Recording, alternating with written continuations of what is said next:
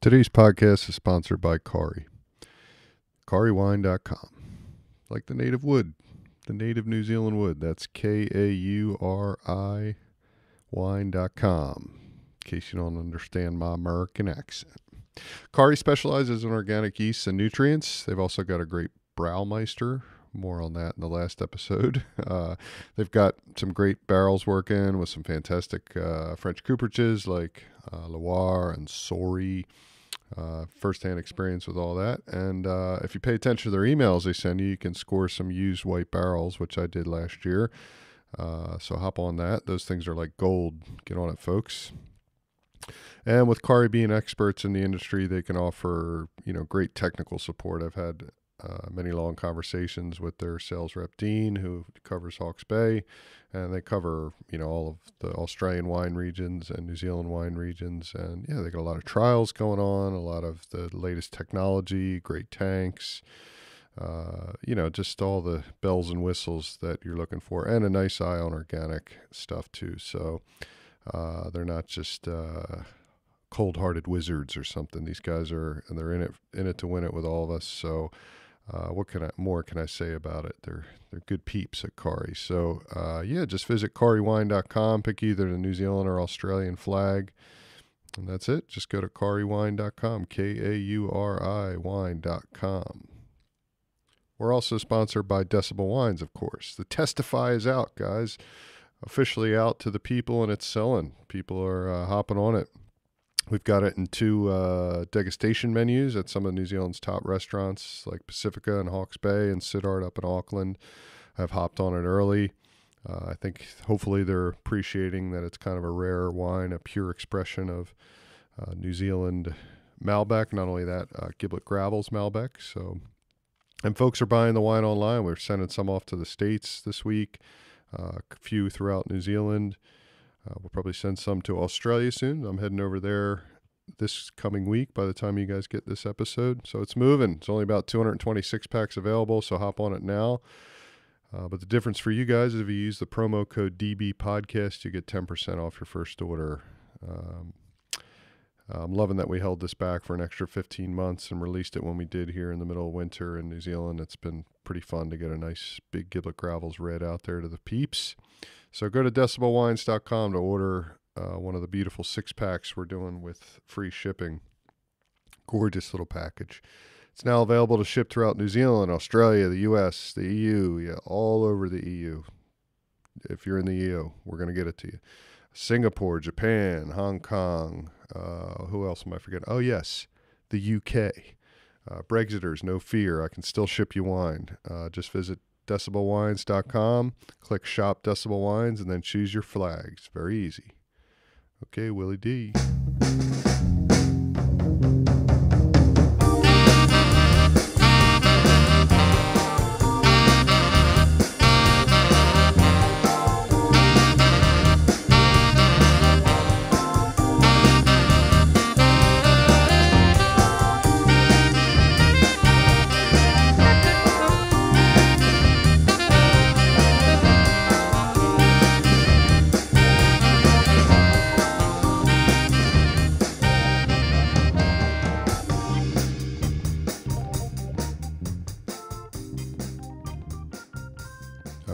Man, what can I say about Jason Stent? He's a great friend. He's one of the most talented winemakers in New Zealand. I had the pleasure of working with him for 4 years, 4 vintages at Paritua. Still hang around that place and get to see him work in action all the time. I remember a few years back, we submitted for the first time in about 6 years to Robert Parker's Wine Advocate, and no surprise, the scores and reviews came back were stellar from Paritua. I think when I read that was probably the best cumulative review of New Zealand Bordeaux wines that ever. I mean, I think we submitted 3 wines, and they were all sort of 93, 94 plus wines. And the idea was stated that these wines should be revisited again because they're young babies. And Jason just knows how to make these world-class wines, and I was lucky enough to work with him for a while. But I don't want to talk too long because Jason and I had a long chat. I think it was more about cycling than wine, but it was a great conversation. We drank some great wine, and I hope you guys enjoy it. Cheers.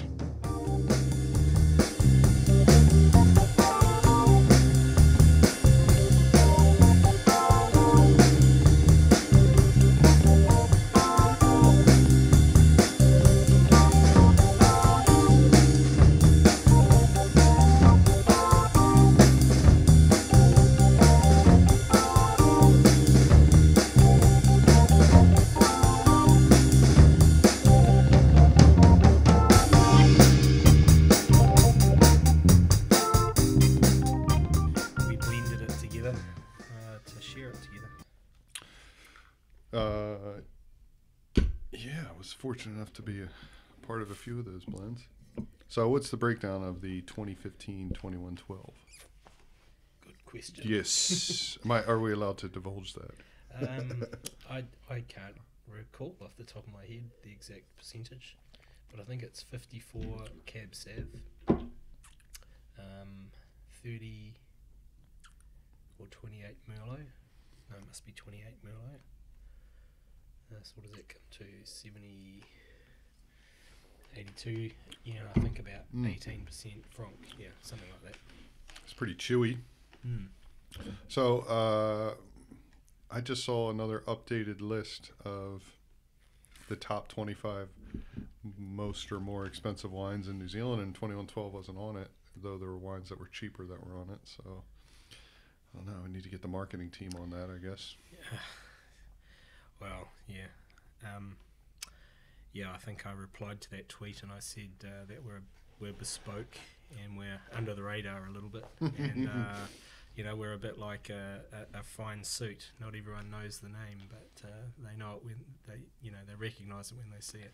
Oh, I think it's a bit ridiculous, and I have no problem saying that I would think anybody who knows anything about wine in New Zealand, you'd much take a Hawke's Bay over a Wahiki wine.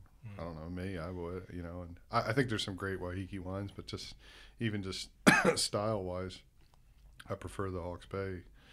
They're just a bit sweatier up there or something, and even what is it, Clevenden and the Auckland surrounding areas. I mean, I'm sure you can have gem years up there, but just on a consistent basis. Yeah, I think they do struggle with, humidity. Yeah, I would think so.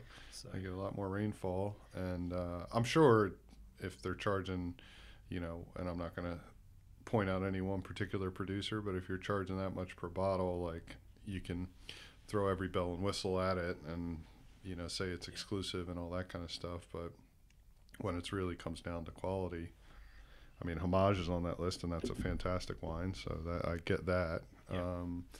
But some of the other guys, I'm just, okay, I wouldn't pay that, But I get the tourist dollar. I mean, that's the bottom line is they get. Yeah, but when you taste those wines, they're very classical in style and very Bordeaux-like, but more in the old Bordeaux way, whereas they're a little bit more less fruit forward, maybe less tannic, or the tannin that is there is more of that really structural tannin that takes time to come around, whereas the Hawke's Bay style through the 2000s has become more fruit forward, I'd say, and less classical sort of tannin structured wines. We're trying to make wines that are approachable in their youth but still ageable. And with the 2112, what was the original vision of that wine? Obviously, when they planted the vineyard, they knew they wanted to make a wine at that caliber. Yeah. And that was kind of the mindset, because you were around when they were establishing the vineyard, and you made some of the first red wines coming out of there, right? So they were making their wines at Sacred Hill, and that's where I was working at the time, and so I was liaising with their winemaker at the time, and so they had 2 or 3 winemakers running up to me taking over in 2000. Oh, really? Who else was there? So it was Everett, obviously. Avett, obviously. Avett. Yeah, and then Elise Montgomery, and I think there was somebody else before Elise, but I didn't really. Oh, okay. I didn't know that. Yeah. So in those early days, it was very young vines, and so they were just making fruity, soft wines that were going into the Stone Paddock range. So when Avett took over the winemaking, so that must have been for the 2007 harvest, the wines were being made at Sacred Hill. So those wines looked amazing, and it was a fantastic vintage for Hawke's Bay anyway. Yeah. And then 08 was another cracker vintage, very different style, very similar to what we see in 13 and 14. So really tight acid in 13, really tight acid in 2007. Really, rich wines, amazing tannin structure, the kind of wines that'll age for a long, long time. And then the 2008s, just really approachable, soft, a little bit more developed in colour straight away off the bat, but probably higher alcohol as well, I think, the 08s. And very similar to 14, exactly the same. Yeah, more developed colour, but great structure, really approachable in their youth, and drinkable right from the word go. Yeah. So then you were just drawn out of Sacred Hill to go there to a new exciting project. Yeah, well, it was a pretty exciting project, a brand new building, state of the art. Sacred Hill was, booming at the time. Booming, yeah, it was doing really well. We were doing really well with our red wine program. We're making some of New Zealand's best reds at the time, I think. We can honestly say that. The Helmsman and Broken Stone that we were making, that I was responsible for, I think the 05 and 06 and 04, in the sort of blind tastings that they did around the country and around the world, was often mistaken for Margaux and things like that. So that's very right. Margaux's left bank. Left bank, yeah. sorry, yeah. Yeah, Let's so mix up coming down Cabernet the dominant. river. So the Helmsman should have been the one that, but often it was the Broken Stone Merlot that did pretty well as well. But the Helmsman is the one that got, I think, was always top 3 and always the first Hawke's Bay wine, judged at these blind tastings in London, and I think they did one in Telpo as well. Oh, James the big, Halliday the big Giblet Gravels versus France. Yeah. Well, let's bring it to France, actually. When did you first go to France?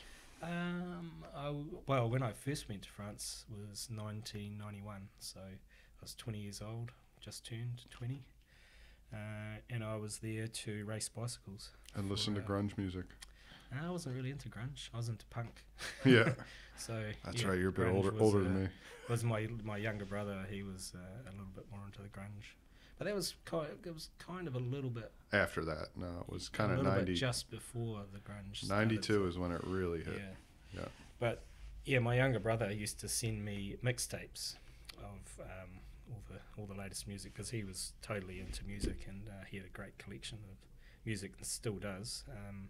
So any music tips, I'd just go to him.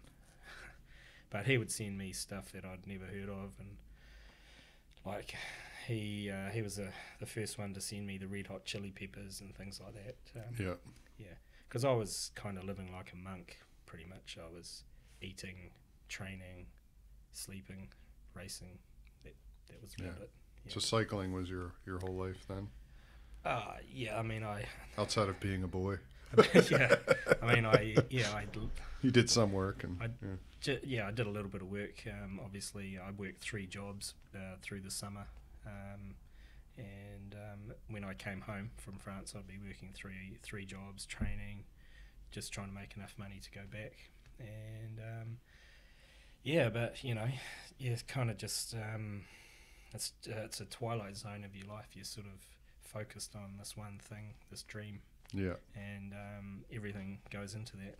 So, girlfriends and that kind of thing are a distraction. And women weak in knees. Yeah. Sorry, pretty much. It's a Rocky quote. No, it's not me. My personal opinion. Yeah, I was easily distracted by girls, that's for sure. So, and most of us were, young men with a lot of testosterone floating around, and hopefully natural. Yeah, of course. Yeah. Was it how doping at that stage? Was that something that I mean, obviously it was around, but was it something that was sort of pervasive all the way into the amateur and training level? Yeah, absolutely. And not just the what's the white blood cell thing you take? EPO. EPOs were that was pretty new. In those days, it was still in its infancy. There were guys still dying on start lines because they'd taken too much and their blood was too thick and that kind of thing. I had teammates that were taking stuff, that's for sure, and they did really well. But for me, my whole philosophy was, and I think also you got to put cycling into perspective. That in Europe, it's always been a working man's sport, so it's working class. It's tough. It's hard. It's like boxing. There's no quarter given. No. And it's pretty level. The playing field's pretty leveled by just the fact that equipment is only going to get you so far. Your engine is you. Yeah, you're the engine and your mentality as well. How tough you are mentally. How many times you can take a beating and get up, pretty much. You crash in races. The first thing you do is check your bike, get on your bike, start riding again, trying to catch, and then you check your body. Unless it's really bad, and obviously you can't get up, broken and you can't get up. But or unless you're tear gassed, or is that what it was in this? In the tour the other day. Yeah, but that was the police trying to protect the riders. Yeah, screwed that one up. Yeah, got it wrong. But the drugs were around. I think the easiest drug to get hold of would have been amphetamines. Sure. Obviously, that's an easy drug. I mean, that was I never really took. That was part of like American baseball for like since the 40s, I think. The 50s, like these guys play every day and probably go out a little bit at night, and so. Yeah, but and that's the thing about cycling is, I think pro cycling once it got into the into the Olympic arena, it became a little bit more international, I think. America and the English were a little bit more probably influential in drug testing and all that kind of thing, and having the Olympic committee involved in the drugs that were allowed or not allowed. So there used to be two lists. There used to be the Olympic list or amateur list and the pro list. So the pros were allowed to take a lot more drugs than the amateurs, because it was their life, it was their job, and so they were allowed to take things to keep them operating because they only have a limited season. They got to keep racing. They don't get paid if they don't race. It was pretty tough in those days. Sure. And so some guys didn't have salaries, and some guys did have salaries, but they're minimal. Like, it would be the equivalent of a $40,000 salary nowadays. Yeah. 45, and then scratching race by. Winnings was what got you through. Keeps you hungry. Yeah. So was the, from the U.S. standpoint, I distinctly remember this because I had an uncle and cousin involved. The boom was Greg LeMond in the sort of late 80s, and I'm assuming there was some English or the UK as well, sort of booming around then. But obviously, it's been part of Europe for forever. These races. As soon as they were having bicycles, there was races. Yeah. What about New Zealand? What was going on down? I see millions of cyclists around Hawke's Bay every day, and it was pretty. It wasn't big, but we were. Guys like Greg LeMond certainly inspired us. But probably the guys that I was inspired by more that were English speakers were Sean Kelly, who was an Irish rider. No. Probably the best rider to never have won a world championship. And Stephen Roche, who he won the Tour de France, the Giro d'Italia, and the world championship in the same year. So an amazing bike rider. And one of those guys who he had just a brilliant year where he won those 3 races, but in that same year he had a really terrible crash on the track, and his philosophy was you had to ride the track in the winter. This was my job. I ride the track in the winter. I ride the road in the summer, and I'm a journeyman bike rider, and I get 10 years to make as much money as I can. Yeah, you're on the clock, that's for sure. So he, and he's from a tough Irish background. He did milk runs in the morning, went training, worked in factories, did an apprenticeship, and then went to race in Europe. And he did it hard, and he rode for tough French teams. He was getting overlooked by his coaches and his team, and pushing the French guys forward. So he went out and he won the amateur Paris-Roubaix.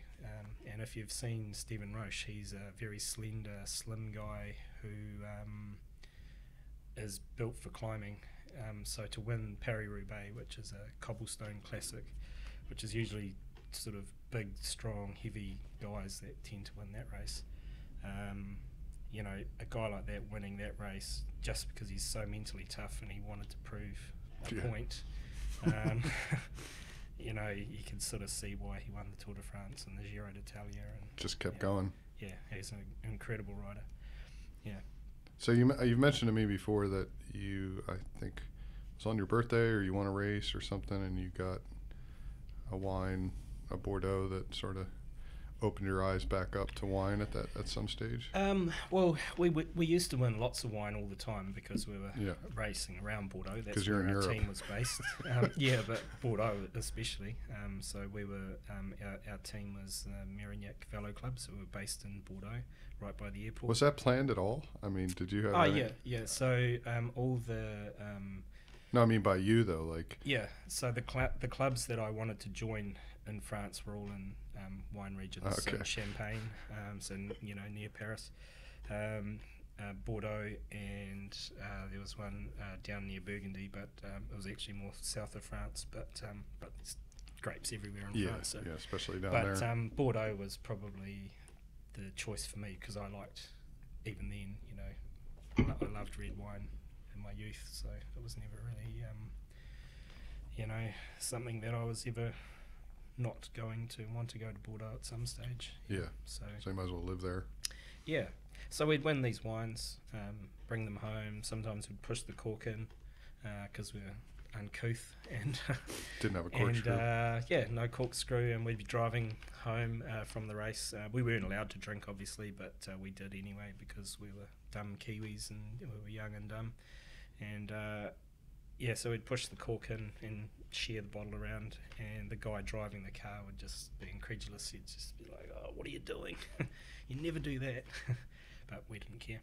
But then we'd give away these wines, and people would say, "Oh, look, I'll give you some money. Those are really quite expensive wines." And we'd all sort of say, "Oh, it's okay. We'll just win some more next week." And the French guys kept the wines, obviously. They knew something, but there was 3 Kiwis in the team, and we'd just either drink a bottle and then give the rest away, or So do you ever wake up in the middle of the night thinking like, shit, if I would have just kept I wish I had a photographic memory, because it would have been good to know what I gave away, but it doesn't really matter. In the end, it's a drink, isn't it? So but then we got looked after so well by the French guys and the families that looked after us that to give them a couple of bottles of wine. Was there some sort of pipeline connection between, or was it just like a program that you entered to get to be on those teams? In those days, you had to be introduced by your federation. So our federation was the New Zealand Cycling Federation. Mm-hmm. So we would have had to have got permission from them to apply to a club in France or clubs in France, mm-hmm. or to the Federation of France, Federation of Cycling in France. So I would have sent away my palmarès, which is my race racing record. CV. Yeah, my racing CV. The races I've won and the races that I've done well in, big races that I've done well in, and things like that. Yeah, so we got into this club, and And it just happened that the guy who owned the club and the bike shop that we did some work at, the club was named after as well. The club wasn't named after him, but he was one of the main sponsors, so everyone kind of knew him as Jacques Swear. So they kind of knew our team as the Jacques Swear team, not Merignac Velo Club, because we were sponsored by you end up calling what's on their jersey or written on there. So anyway, this guy Jacques Swear was one of the youngest riders to represent France. I think he went to the Olympics when he was 16 to ride on the track. He was a world champion, an Olympic champion. Just great rider, one of the best sprinters of that era. But he was so good all round. They liked him in the team pursuit team. So I think their big rival at the time was Germany. So I think Germany might have beat them in the Olympics, and then they beat them in the World Championships or something like that. But anyway, he had all these trophies, gold medals, Olympic silver medals, and World Championship golds, silvers, everything. And so his story was he crashed, broke his neck in a car crash following a bike race after he had a mechanical. So he couldn't race anymore. So he became 5 times skeet shooting champion of France. One of those guys, he just put his energy into anything. He was an incredible guy. So and really competitive. Clearly, if we were say playing pétanque, he would be able to just smash us. He would be able to put the steel ball right beside the jack every time and would smash our ball away. I got a couple buddies like that. But anything, if you're mucking around, being young guys, we might be mucking around, sort of pretending to box or something, shadow boxing each other, just as a joke, and then he'd want to step in and be part of it. Yeah, he'd turn anything into a game. Everything was always competitive, and he'd be like, "Oh, you're dropping your guard," and giving you advice and always coaching you. And it's like, "Okay, Jack, we're just mucking around." No. He took everything. If you're gonna do it right. Yeah, exactly. But so he, obviously being a great rider, and he'd won lots of wine as well in his youth. He'd been at some race and he'd won it, and he got given a magnum of Obrion. And there was a photo of him with his son Canoe on the top tube of the bike with the bottle and the wreath of flowers, because you always get flowers when you win a race. So he's standing there in this photo with this bottle of wine, and so this is 1991. It's a family barbecue. So I'm the only Kiwi there from the team. The other guy, I don't know where the other guys were. So Jacques pouring this wine out of a magnum, and I tasted it and I was just blown away. I just couldn't believe that it was 30 years old. So it was a 61 Obrion out of magnum, and I couldn't believe how good this wine was, and that it was 30 years old. It was 10 years older than I was. And I don't think I've ever had an experience like that again either. But that was just it was mind blowing. Yeah. So that was my epiphany moment for wine.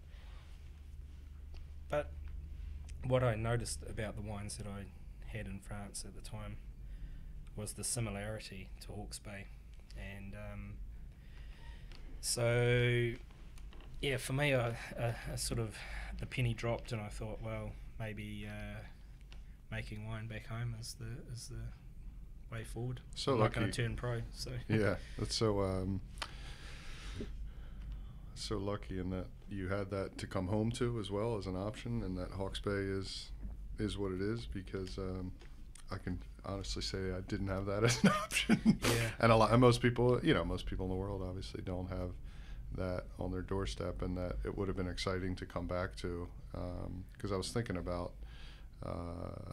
some of the guys that I've interviewed and women that I've interviewed and some of them are really young, younger than me, and then some older guys as well that were kind of pioneers of the area. But it seems like you would have sort of hit the ground running when you got back. What did that mid-90s? Yeah, so I raced in 91 and 92, and I was actually going back for the 93 season, and I'd learnt a lot, and I had a plan, and but then I got into the EIT program, and so started studying wine, and so I was pretty unprepared because I hadn't done chemistry at high school and things like that, so I had to do all those bridging courses and things like that and try to catch up quickly. So I did the degree course, but I never actually quite finished it. So I had. You're still studying. I'm still studying.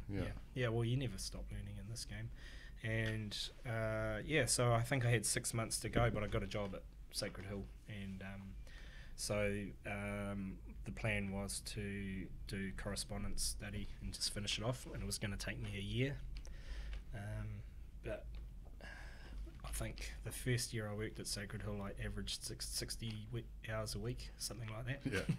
So. Well, yeah, that's what I kind of was getting to, is when it wasn't like, oh, what do we do? We just, like, things were happening in Hawke's Bay at that point, and there was a bit of an expansion going on, and particularly with Sacred Hill, you would have been, like absolutely. I said, hit the ground running. There's plenty to do, and just get to work and get it done, kind of thing. So they set up one of the first contract facilities in Hawke's Bay, doing work for other people. So we were doing work for, and I guess they continue to do that as well. But we were doing work for. They definitely do. Paritua, at the time. Who else? I think Geeson. Anyone that was crushing fruit in Hawke's Bay and sending it away, we'd do all the pressing for them and things like that. So round the clock then, if you're doing that kind of stuff. Yeah. And those first couple of years, we didn't have the best equipment, and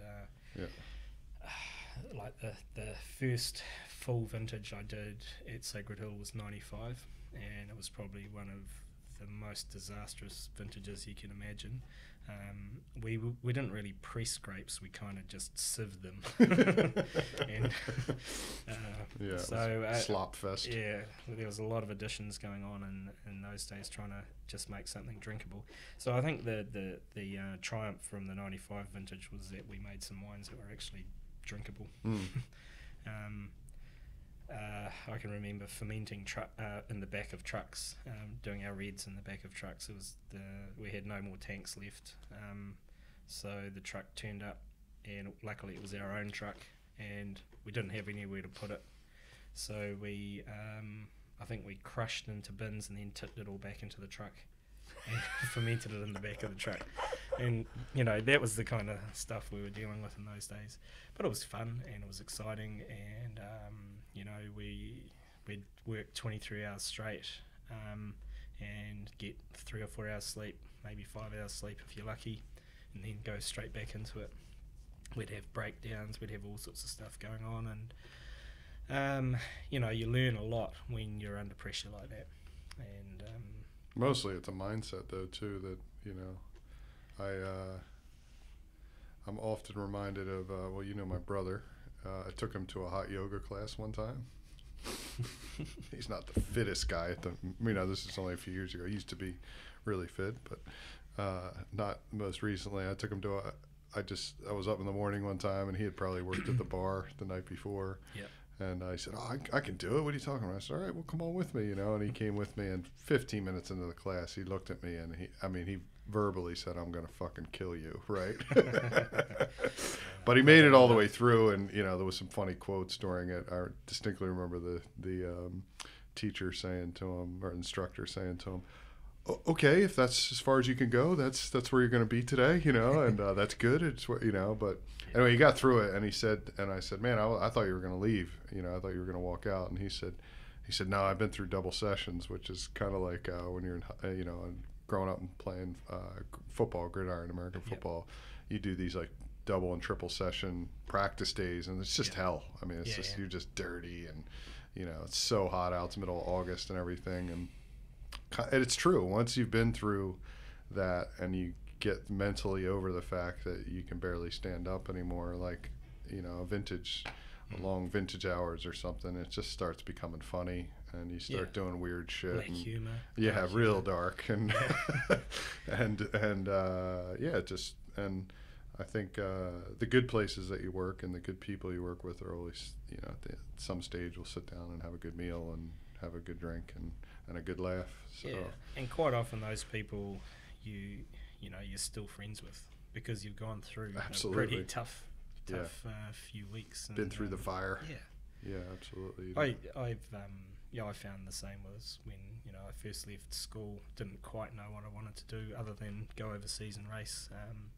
So we'd work all sorts of jobs, and so some of the work we did was things like hay carting, and I'd have Josh Cronfeld on my hay carting team, and he's an All Black, and he wasn't then, but he was studying at uni, but he was a machine, man, and trying to keep up with him, you were just letting him down the whole time.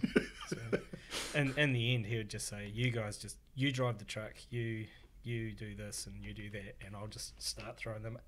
And we used to have a machine which would carry the hay bales up onto the truck. Little conveyor kind of thing. Wasn't fast enough for him. Yeah, So he'd just be he'd just chucking throw them on by hand. He was a beast. But so a guy that physically strong, working with guys like that, you soon learn. Yeah, and when you're only 62 kilos or something, and he's like 85, and most of it's in his arms. It's pretty. It's a good character building experience. Yeah. And so, it was sort of all go. We're kind of hopping around timelines here, but you came full time over at Paritua in 08, 09 vintage. End of 08. So I think I joined in June or August. June. No, it must have been late July. And was it kind of half and half? Were the winery built yet, or? The winery was built. The barrel rooms and barrel hall, and I think we were constructing the tank farm at that stage. Yeah. So so that all happened through the sort of summer of 08, and it was ready for the 2009 vintage. But how it is now wasn't how it was then. So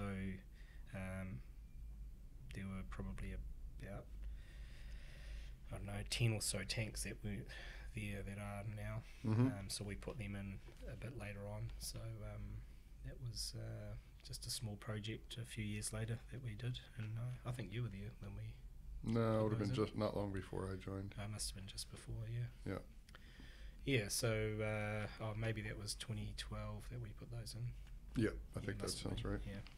So the thing with winemaking is you get all these different roles that you end up doing. Like you become a project manager of installing a whole lot of tanks and refrigeration and making sure the timelines are right, and all that sort of stuff. And you become an engineer. You figure out how to fix stuff because you can't always wait for a technician to turn up. Yeah. So there's always things that you're doing. I've probably learned more about other things than or maybe equal or something, but how to chase up your pallets in logistics, and just as much with that sort of stuff, and how to send some wine overseas, and then obviously all the stuff I learned in the winery, and I felt like a lot of times at Paritua I was an assistant custodian, and you were the chief custodian. Yeah. Sometimes it does feel like you're the janitor. Without an engineer on site. I mean, the bigger wineries have, chief toilet cleaner. Yeah, exactly.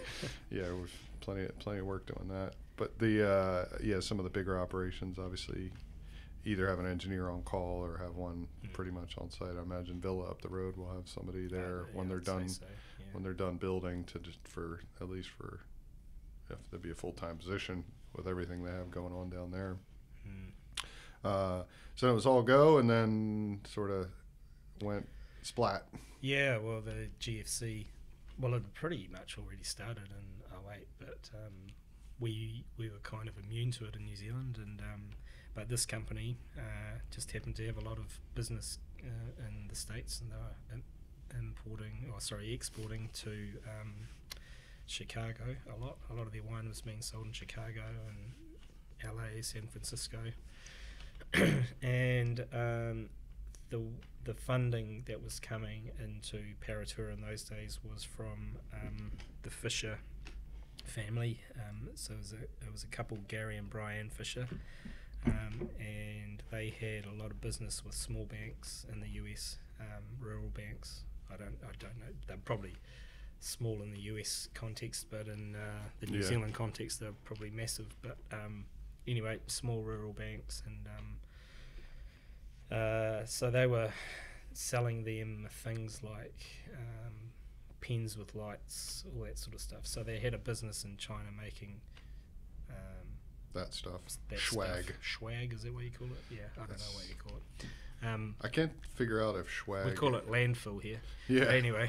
I can't figure out if the term swag came first from junk like that or cheap weed. Yeah. Because it's used for both, and as long as I've known, and certainly way back into the 70s. So swag, you hear radio stations giving away swag. Right. Which is, stickers and whatever else, Yeah, so they were making all that sort of stuff. And this was before the real, digital age of everything being on your phone and that kind of thing. So they had like key rings where you could have photos 30 or 40 photos on there or whatever. Right. And or maybe little MP3 players and stuff like that, or radios and just stuff that knickknacks that banks could give away as enticements or whatever. I don't know how you use them. Open an account and get a free back scratcher. Yeah, something like that. Yeah. So that all dried up. So they were scrambling to try to grow the markets as quickly as possible to meet, cash flow. The cash flow, but it got too hard and too difficult. So they sold it, and in 2011, a group of Chinese and New Zealand investors bought it. Chinese citizens, New Zealand citizens, and so ever since then, we've been pretty much exporting to the China market, bit to the UK, a little bit to Australia for a little while. That's dried up because the distributor went under, but that seems to be par for the course in the wine business. Small distributors go under a lot, and big ones, kind of like restaurants as well. Yeah, big ones. There's just a big merger in the States I'm reading about recently, and it's always changing, and you think you're all set to go. And I think some of that stuff that's really interesting that we're obviously always trying to sell our wine and be conscious of keeping the wine out there and people interested in it and tasting it, but often when you're on the restaurant side or the retail side, if I'm like talking to those guys or talking to our distributor or something, that you hear of the flip side being really scary for them is when these mergers happen, that we lost Bacardi or we lost which is there's one in the in the States where they lost like Gießen, and somebody else went to big Marlboro producers went combined with this other one, and these other guys are left in the dust. And you don't think about how much people just need products. They need like wines, and if that dries up, then all of a sudden there's thousands of accounts out there that don't need to see them anymore because you don't give them your Bacardi rum anymore or whatever it is, and so there's a little bit of like just keep making good wines and you'll find something will open up for you if you just keep hustling. But man, it is a hustle, I'll tell you that. Totally. But you've traveled quite a bit on behalf of selling wine. I know you've been to. When was the last time you were in China, by the way? Last year. So we've got got Vince on board now, so that's Take the pressure off a little bit. Pressure off me. I haven't had to go, but the China market's an interesting market, and oftentimes when you go there, you're not really selling as such or doing too much of the You're the European face. You're just the European face, or the Kiwi face. The Kiwi face, yeah. And so you just have to sort of rock up, smile and wave and get some photos taken. And what do you like about it and what you don't like about it? Yeah, I know you like the food a lot of times, right? I don't always like the food. Some of the foods I could totally forget about. But some of the fermented, stinky stuff or whatever. The fermented, tofu. Ugh, yeah, that's pretty rough. But I suppose it's a bit like a really strong cheese or something. But acquired taste. Yeah, an époisse or something like that. But it's probably worse than that. Yeah, I think so. But you only really see that sort of food in the street markets and that kind of thing, and there's like a sort of a 20 or 30 meter zone where it's really rough, and then the smell dissipates after a short while, and then something else takes over. But what I do actually like the street food in China. Lots of barbecue type little stalls and things like that. But when they do something really well, they go over the top, and their banquets are always amazing. And if it's a top end banquet, it's pretty serious. The presentation's top notch, and the food is always top quality. Yeah, I've never been, or not obviously, but I just haven't been. And a couple things from memory that stand out that you've talked about that I thought was kind of interesting and worth mentioning. One is that, as part of the new China, or what goes on in that you don't own land, and they sort of relocate all these people from the countryside and just say, well, we've built this high rise for you amongst a city of millions of high rise, a city that you and I have never heard of, that probably 20 or 30 million people live in or something, that people are still people, and they want to they end up all down on the street anyway, and all congregating and cooking down. They don't want to be up in the building. Well, they don't know how to use an electric oven or an electric cooktop. Yeah, they've always cooked with fire. So so you see these beautiful apartments, high-rise apartments, but everyone's down on the street doing their thing and trying to raise ducks. Yeah, on the concrete. That's awesome. Yeah, that's so you can't change people. Yeah, or not in that generation at least, and maybe the next generation. They don't know any different. So they've come in from the country. Maybe their children have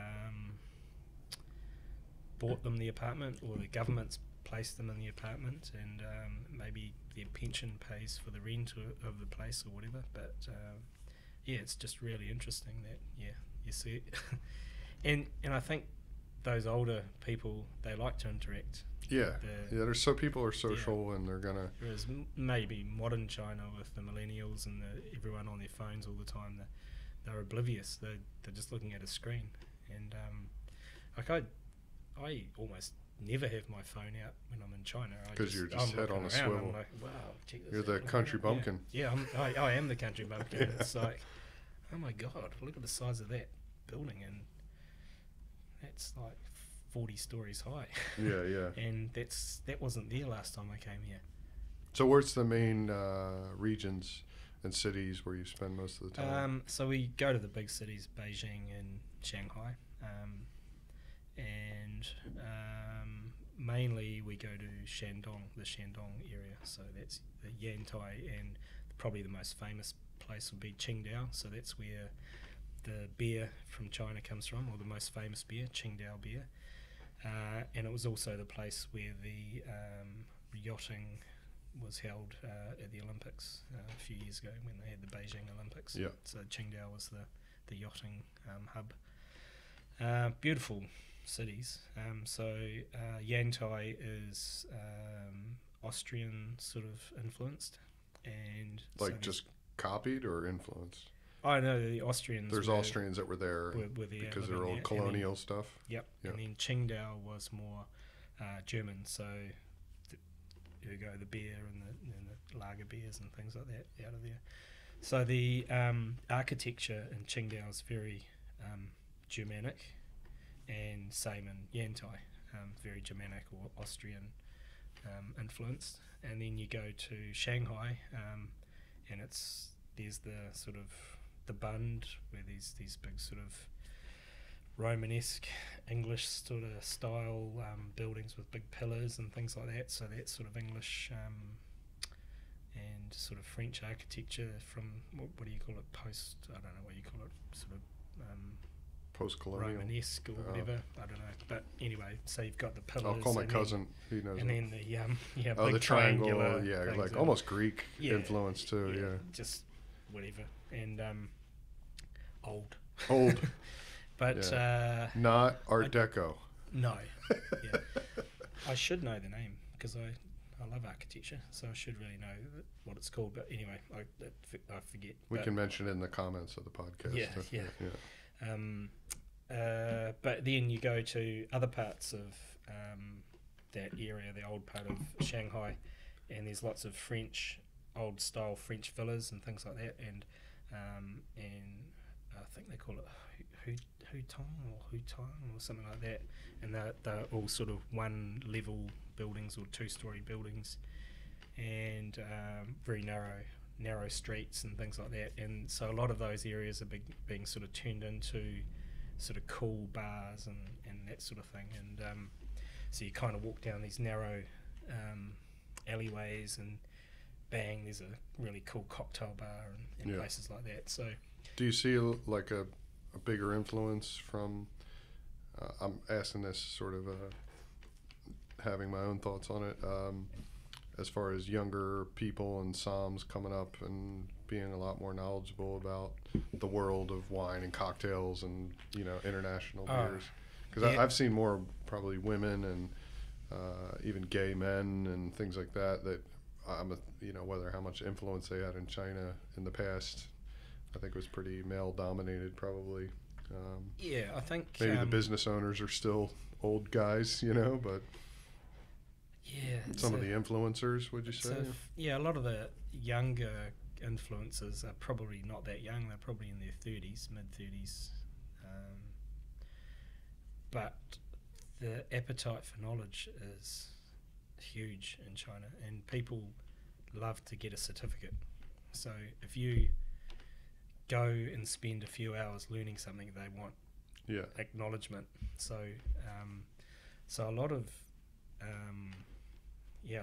those WSET courses are really popular because people want a qualification. They're spending this money on this wine, they're learning about wine, they want something out of it. Whether they use it or not, it doesn't matter.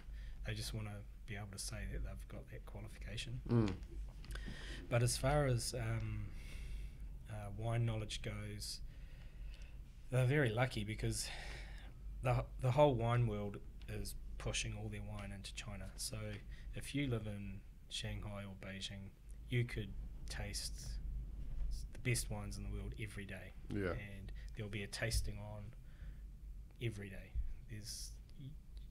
I think you'd get fatigue from the amount of great wine that you could taste, and tastings you could go to and that sort of thing. So in that way, they're really lucky, and they have a huge advantage, probably like the US was in the 80s, and after Parker sort of really. And the sort of wave of Italian and obviously French and sort of that tie to the old world. And everyone California wants to be wines in the US market all of a sudden. So, and like in America, the amount of wine, the wines you can get in America, it's fucking incredible. annoying. It's amazing, compared to what we can get here. here. Exactly. So, that's kind of what's annoying about it. It's not that you can do that in America. But. So the wines we get here are really expensive, and it's hard to get a real good picture of a region based on just the wines that are available in our market. So if you're doing an MW or a Master Sommelier, and the guys that have done it in the past, they must have committed a lot of cash to do that, and a lot of time, and you know, hats off to those guys that have Yeah, done they it didn't have the in New Corvin Zealand. back then. Yeah, either. yeah.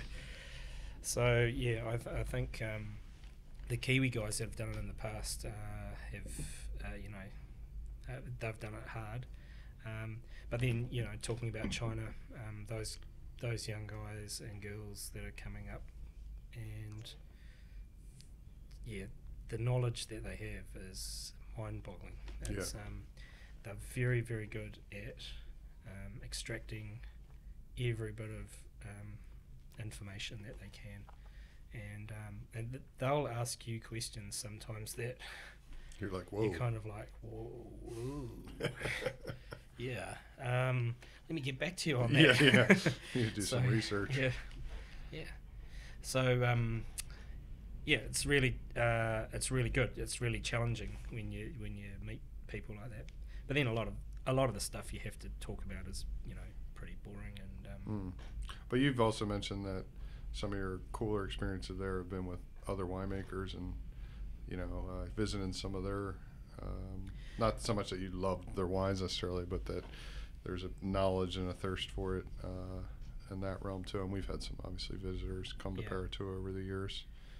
I think one of the things I've always liked to do whenever I travel is I don't like to go to all the touristy areas. I like to go where the locals go, and so if I have downtime and I'm by myself, I'll hunt out areas that seem to me to be very authentic and local.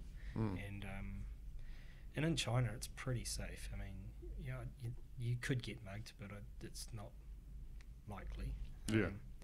And You're less likely to turn a corner into a bad neighborhood, would you say? Or yeah, it's just not going to happen. Yeah, the Chinese are pretty polite people overall, kind of like the Japanese. They, you know, they're just you'd have to be doing something pretty bad to a little more conservative. Yeah, to get beaten up or whatever, or just be in the wrong place at the wrong time, which happens. But yeah, my experience has been that when you sort of hunt out these little places that are off the beaten track, you can have a really good experience and eat something or taste something that is legit. Amazing. Yeah, legit. But you don't know what it is. Yeah. So you've got to take a photo and get it explained to you later. And then when you get it explained to you, you probably didn't want to eat it in the first place. You didn't know what? What did I just eat? Yeah. So, but yeah, so I've got a bit of a knack for finding a bar in China. So that's my sort of superpower. Yeah, your superpower. So yeah, and I kind of like bars that are sort of lowbrow, I suppose. I don't really like too many high end cocktail-y places. Which actually, that's a lie. I do. I really love them. But yeah, I have this knack of finding really cool bars that are sort of just, I think almost like a speakeasy. Yeah, authenticity is probably the word.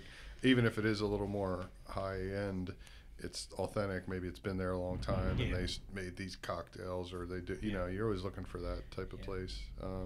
And the funny thing is, you know, you can't get Facebook or Twitter or any of those applications in China, so everything's in Chinese that you're looking for, and it's just really funny that it's almost by, I don't know, it's like divining. You just kind of sniff things out and then, why don't I go down this way? Yeah. Well, that's the way it used to happen. Yeah. And that's when when I lived like in Brussels or outside of Brussels, or when I traveled around, even, we traveled around in the States with the band back in the days. That you just kind of asked around, or at least then you got some English, but you just kind of get a feel for like this street looks like something's going on down here. Exactly. What's going on over there? These houses look a little more interesting. Okay, what's happening down here? Yeah. Just sort of follow your nose. Yeah, absolutely. And so that's my my superpower when it comes to China. Anyway, Yeah. So, and also taking little risks and opportunities when they present.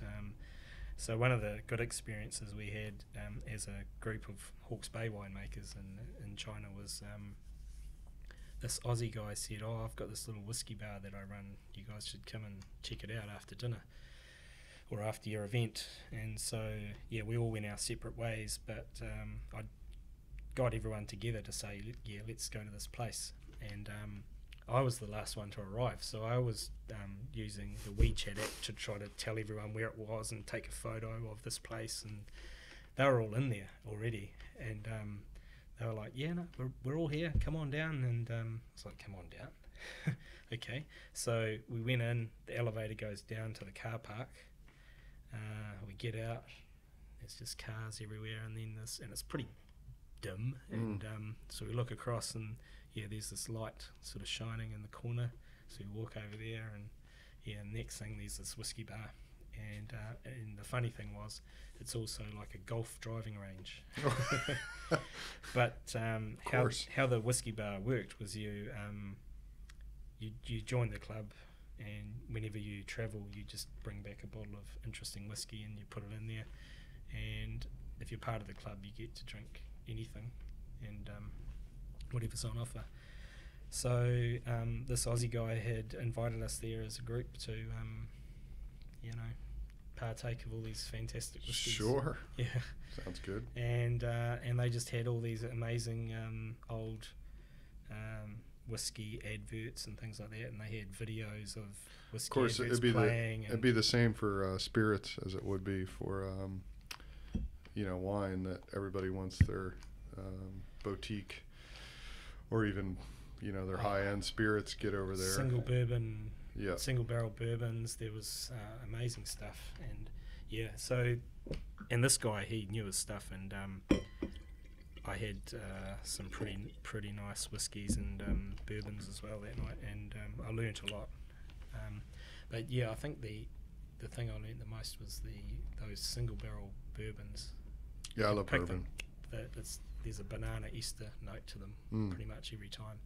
And I'm not afraid to say that I like a bit of sweetness to go along with the sort of some of the Scotch. I probably would need to spend a bit more time with Scotch to really appreciate. And there's some single malt stuff, and I've had some Scotch nights that I thought were pretty fun. But bourbon, the aged bourbons are pretty fun. Yeah. Just that hint of sweetness in there from whether it's the toasty American oak or whatever it is, or there's actual sugar in there. I Possibly. I like that, and obviously love to go home to McCrossan's to taste what they're pouring.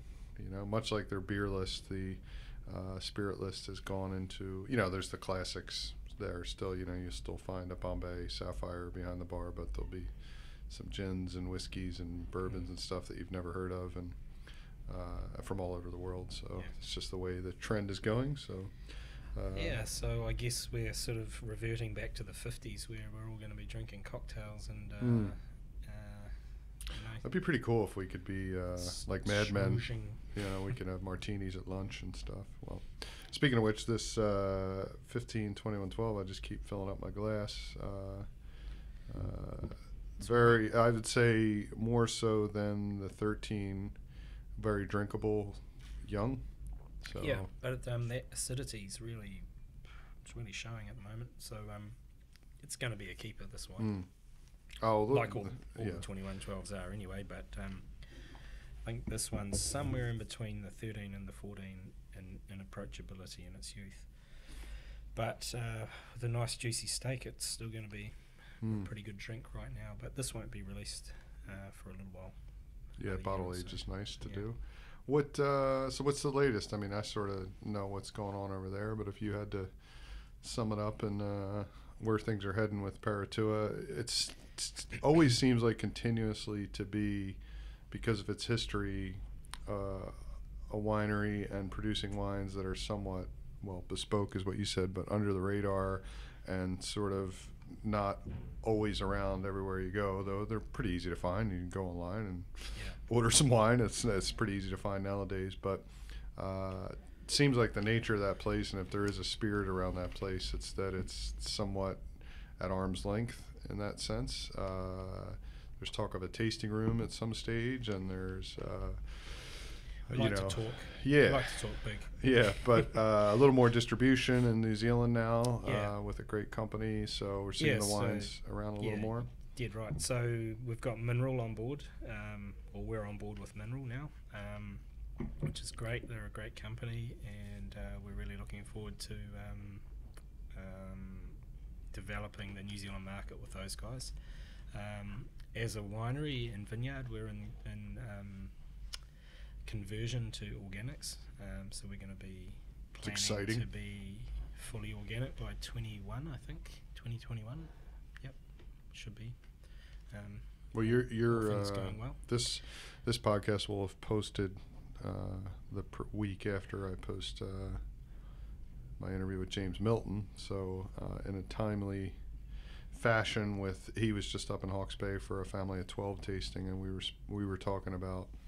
I can't remember if it was on the podcast or before or after, about a little bit of excitement around organics in Hawke's Bay and being a bit more progressive in the vineyard and getting a little farther away from that grower mentality or just straight up farmer mentality of just get a crop and get as much as you can, and as opposed to we're trying to make wine out of this, not just grow grapes. Absolutely. So I mean, that's always been my philosophy with reds, especially. I mean, whites you can get away with a little bit more cropping, but obviously because you need juicier sort of wines. But with reds, there's no shortcuts. You've got to crop it low, get that concentration, and be authentic about it.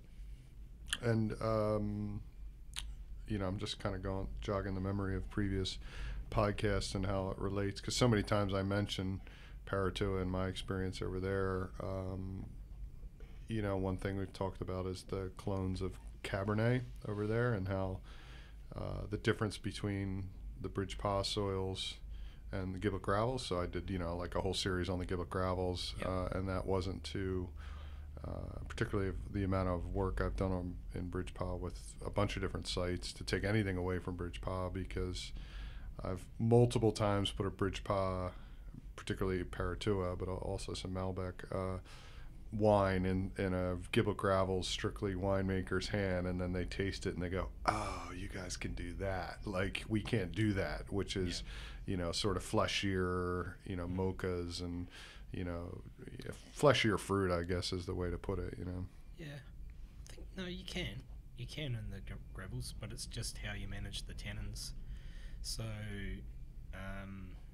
some guys in the I can't really say because I don't really know, but it seems to me that some of the gravels winemakers take the wines off skins too soon, so you haven't got that really nice integration of the tannins with the fruit before it goes into barrel.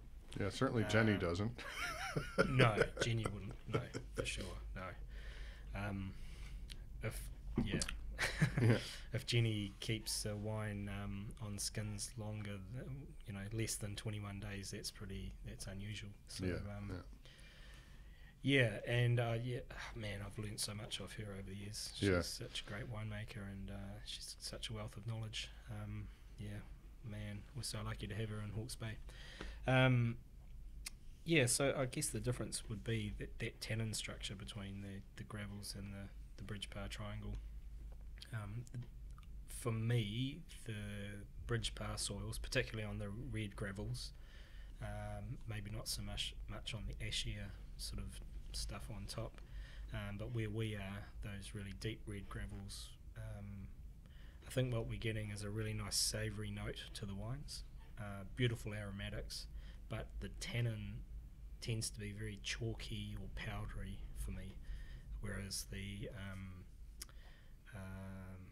gimlet gravels tannins tend to be a little bit more angular, a little bit harsher. They need time to integrate into the wine. When I was making the wines at Sacred Hill, we did lots and lots of aerative pump overs, long macerations, particularly with Cabernet. Merlot it would depend, but nothing would be on skins less than 28 days with Merlot. Cabernets could have been up to 40 days on skins. I wonder, I'm just thinking, I wonder if... but very young vines in those days too. So. You're starting to see, it's a combination of things, but with the Giblet Gravels being what it is, and then it's kind of all about the trademark and the soil. Those two things are what bind that group of random wineries all together. Obviously that they're all there, but that what is that association as opposed to Bordeaux or Grand Cru or whatever other classification you could come up with.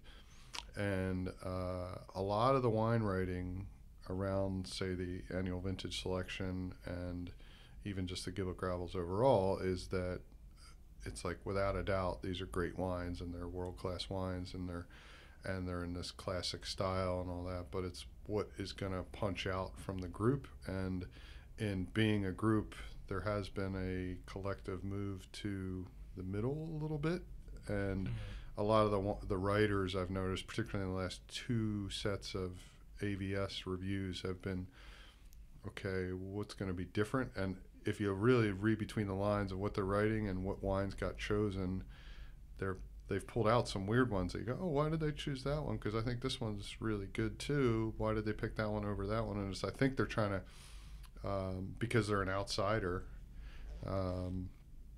write or score something higher, or whether it's Andrew Callard who picks the actual, gives his advice on which wines should be picked. They're looking for something different. Now, if you get a lineup of Bridge Pa wines, just the nature of the fact that it's a bigger region, there isn't that sort of tight-knit group of an association.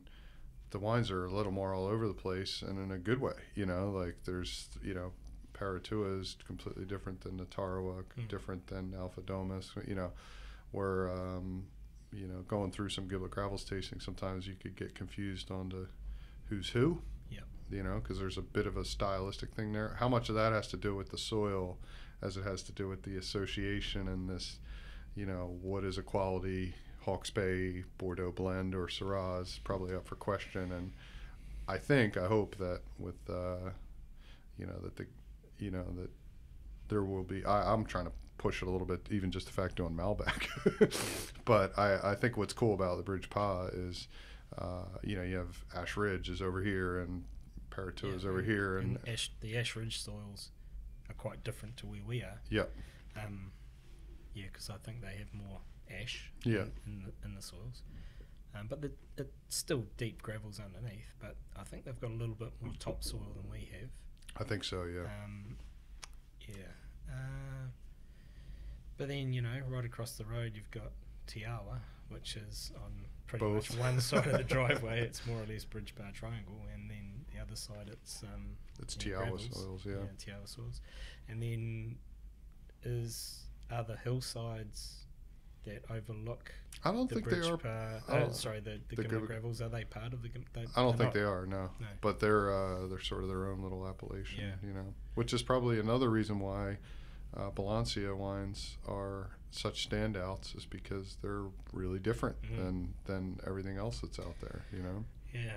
Well, when I was at Sacred Hill, one of the most interesting experiences I had with Syrah was we were buying the Gimlet Gravels section of Syrah at the bottom of the hillside from Cyprus, and we would do 2 or 3 picks through there because we had really gravelly sections, and then we had the wash from the hillside where you'd have these sort of flows into across the rows. It's kind of like clay-ish. Clay, very clay, lots of clay.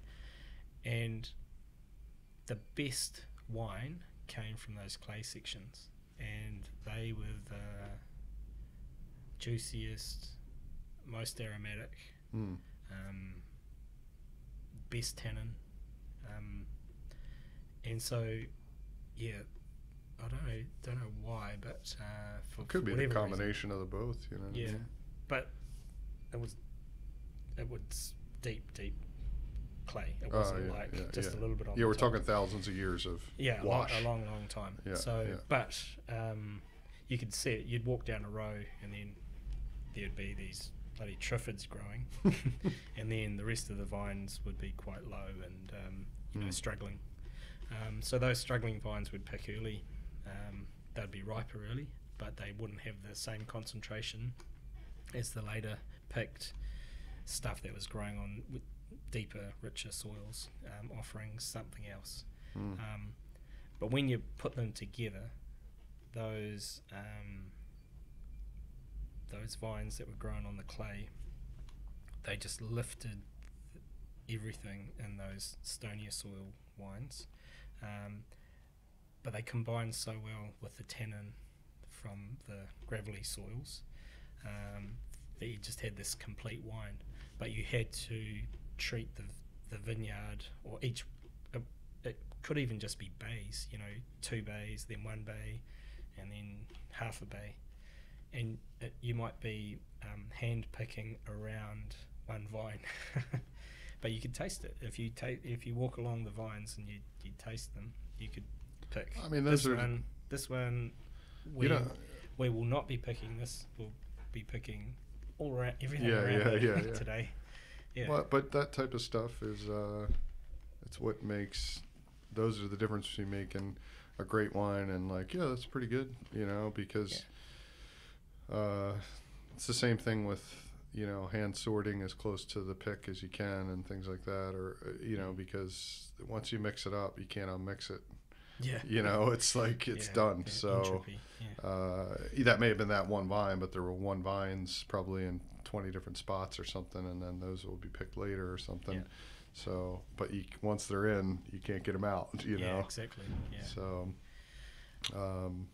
well, cool, man. When you find that in the gimlet gravels anyway, you get braids, lots of braiding, and that actually you'll find that some of those siltier soils, if you can hang them out later, you get so much more richness out of the wines as well. So. Who do you think has the more siltier sites on that, from your experience on the gravel, from memory? From memory, Sacred Hill definitely did. Just where we were.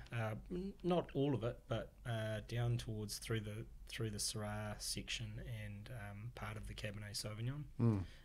But I think what we did in those days was, once we figured out what they changed the irrigation drippers so that the richer soils were getting less water and the bonier stuff was getting more water. Hot topic these days. In Hawke's Bay it is. Yeah, particularly for the giblet gravels. It's going to be real interesting to see where that all lands. Just went to another meeting about that last week, and then you have James, who said to me again, I don't remember if this was on mic or before or after, that if with all those rocks, the giblet gravels could grow some great microbes on the cool side of the rocks that could assist in the vines. And I thought, okay, James, well, we need to get you down to the giblet gravels, because there's nobody talking like that around here. Everybody's just worried about irrigation at the moment. So, but I suppose through composting and things like that, Kingsley Tobin was organic in the early days. And he was making some beautiful wines. I'll tell you what, at that AVS tasting, and I really want to get him on the podcast, Dermot's wines have just turned a corner at Stonecroft. They were tasting ridiculous, really good, silky, to the fact that everybody at the end was kind of asking him, what's going on? What are you doing? He's a magician. Yeah.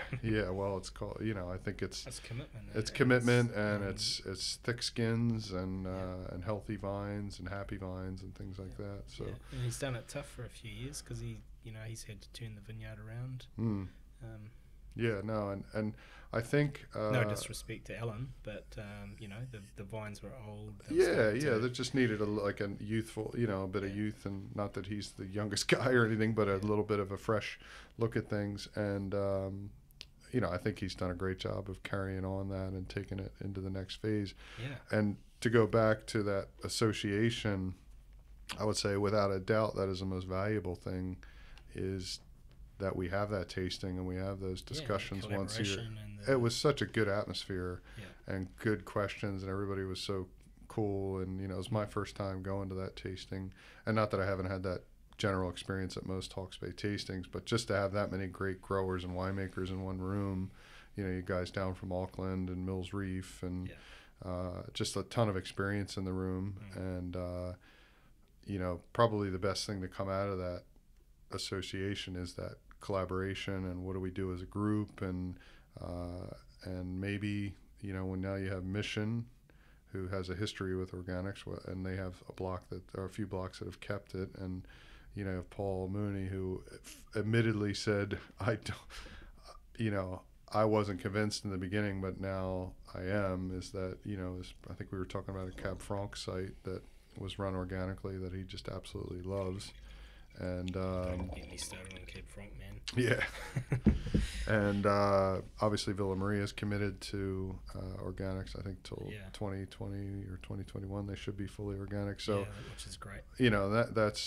That's where I think they're going to head of the game. And again, going back to the conversation with James, all the Grand Cru, French wineries are moving in that direction because they see the value in their land. How many Italian wineries they've never been conventional. Yeah. They've always been.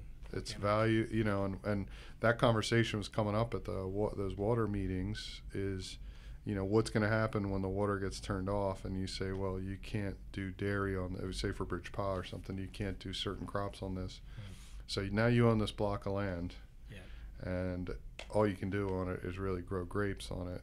So I think one of the concerns is that a lot of the rootstocks that they've used for planting have quite shallow rooting rootstocks, but I don't know how much of that is because they're getting irrigated all the time, and so they tend to give them a chance. Stay up quite high.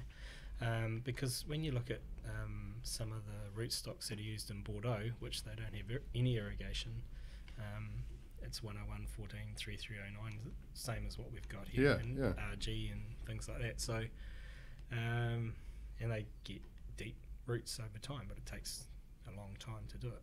I think, I don't know, I just think you're keeping probably the good metaphor, or fitting metaphor is you're keeping your, the head in the sand, or, is because you're not, which is actually what you should be doing, is looking down into the ground to know that, we don't need to be irrigating as much. And the fact is we're not going to be able to. So you might as well. Well, one of the, I think, there's a lot of really, really talented and very knowledgeable people in New Zealand. And one of the guys is Damien Martin, and he studied in Bordeaux. He's a Hawke's Bay boy. He studied in French. He did his doctorate in viticulture in France. So that's how big a brain he's got. He's committed. But he started the Vineyards of Ara and down in Marlborough, and his whole philosophy was when you irrigate as if it's a rain event, so it's more natural and that kind of thing. Which is in tune with what Mark Krasnow is saying, right? Yeah. But these guys like that have got these great ideas, and they're just ahead of their time, we're all too. Maybe Marlborough's not the place to do it because it's Sauvignon Blanc, and you need a lot of water because it's kind of like, it's almost like growing bloody, almond nuts or something. You need a huge amount of water to produce that particular aroma or whatever it is they've got down there. Those guys, if you could tap their brains, well, that's what really I would be talking to. So, and I obviously you're doing what you can do at Paritua, but I keep joking around with Mara to say, it's coming around because growers are approaching me to say, like, well, what do you think? Do you want any of this fruit? And my first thing is do you have any interest in transitioning to organic? And I hope that some of the other youngish, or sort of, I guess we're getting into middle age now, winemakers are saying the same thing. Oh, nice. Must be all those years of those winnings on your cycling that you can retire on. It's just been gaining interest, you know. Yeah, those 3 bottles. Yeah. Well, cool, man. We just did an hour and 20. I don't know if you're aware of that, but we'll probably leave it there since we poured the last of the lunchtime at Paritua. Yeah, I was going to say we just poured the last of the wine. So, well, it's you know, a good bottle of claret should be shared. So, and 2 people is the perfect amount. So, yeah, we'll look forward to opening some more with you over harvest. Definitely. Coming year. Cheers. Cheers.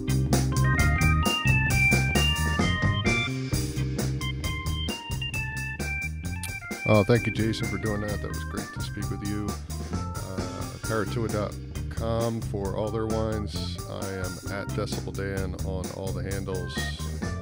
I'll be in Australia this week. Hope to do 3 podcasts in 3 days. Be back soon. Cheers.